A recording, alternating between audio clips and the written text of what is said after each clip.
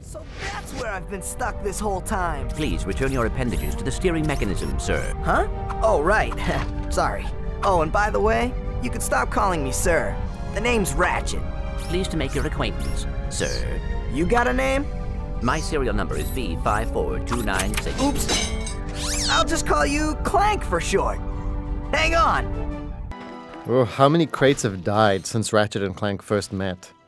You can start counting in this footage I captured from the original PlayStation 2 game, released by Insomniac Games in 2002. Colorful 3D platformers were a little more popular at the time, and Ratchet & Clank was propelled by its futuristic appearance, its interesting structure that scattered levels across different planets, some anti-corporate humor, and what has since become a hallmark for Insomniac, weirdly destructive weapons. But the more you've played of Ratchet & Clank since then, the more dated the first game seems. There's absolutely no strafing in this one, no upgradable weapons, the writing is kind of flimsy.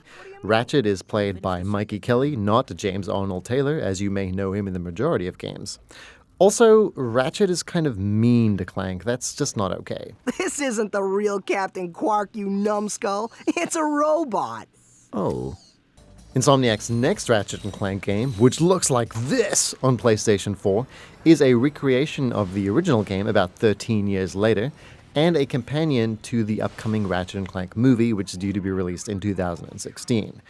So, yes, it is kind of a meta-licensed game, based on a movie that partially rewrites the story of the game it's based on, which is also the source material for its remake. And you know what, let's just look at this gun for a second.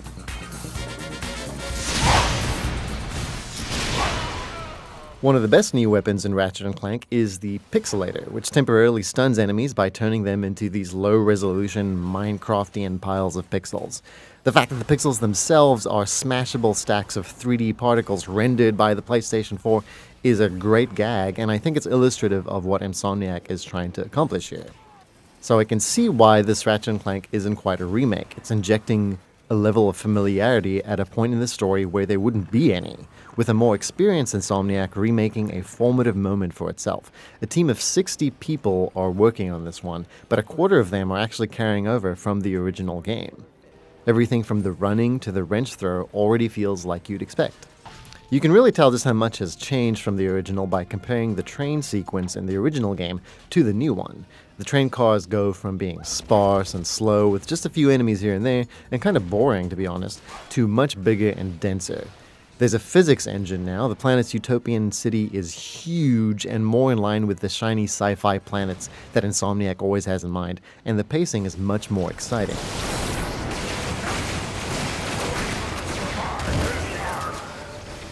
And if we look at the introduction of the original game's bosses, the Blargian Snaggle Beast, you can see how much better Insomniac is at framing and animating its monsters not just in cutscenes, but in the game itself, not to mention how well Ratchet & Clank stack up to their old versions.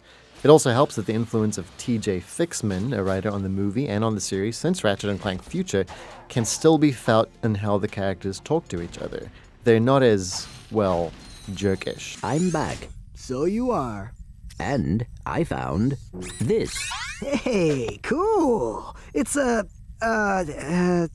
what is it? A hydro displacer. Great. I always wanted one of those, I guess. You can fairly criticize Ratchet & Clank for being uncreative in revisiting its past here, and so soon, relatively speaking, but with the exception of the original game's outline, this is a far more elaborate approach to the video game remake. There's no shortage of those right now, but as far as I know, there's only one featuring the Pixelator, Mr. Zircon, and the Groovatron.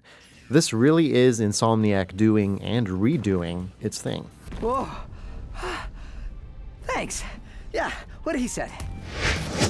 Alright folks, thanks for watching, and if you want to see more great GR Plus videos, well, our YouTube page is right over here. And if you want to get your READ read on, the GR Plus website is right over there.